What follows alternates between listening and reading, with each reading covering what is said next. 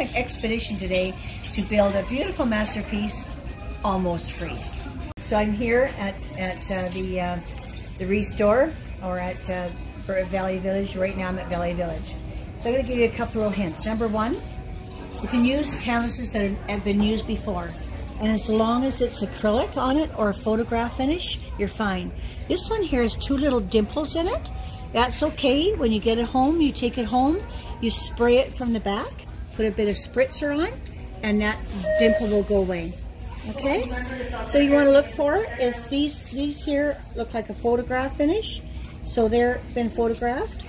It's got a good sturdy back on it. And you want to make sure that it's in good shape, your corners are in good shape, and you can paint that whole thing over again.